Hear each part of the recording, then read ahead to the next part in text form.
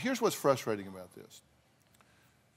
If you hadn't done anything and he had gone over that counter with 70 rounds of ammunition and just started shooting everybody, which we know that kind of thing happens, then you would have forever been asking yourself, could I have done something to stop it? Since that didn't happen, then those that sit back with cooler heads would say that's not the percentage play. And because I asked myself this, would I do that? And sitting at my desk at home, not being in the pressure of the moment, I said, no, I wouldn't do it. And I'll tell you why I wouldn't do it. I always look at people's motivation.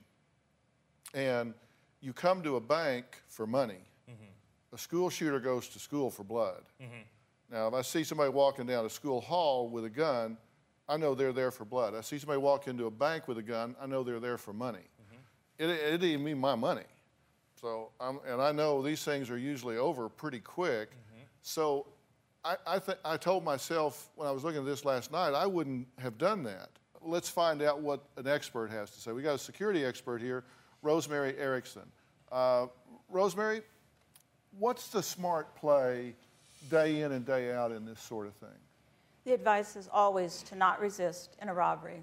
Give up the money, follow the robber's instructions, don't do anything, don't make them nervous, because statistically you will be better off if you do not resist.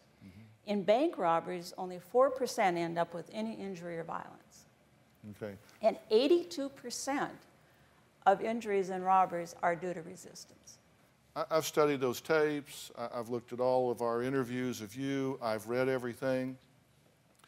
And I think you are anything but a money-grubbing opportunist. You seem to me to be a very down-to-earth, hard-working guy. You never filed a lawsuit in your life. I think it is really unfair that you're being demonized, but the odds are better if you don't do it next time.